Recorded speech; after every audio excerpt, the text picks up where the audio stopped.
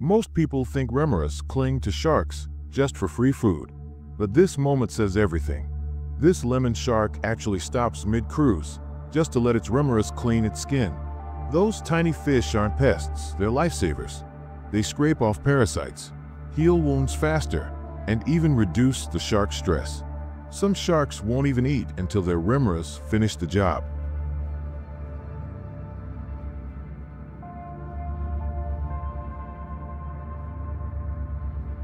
And lemon sharks?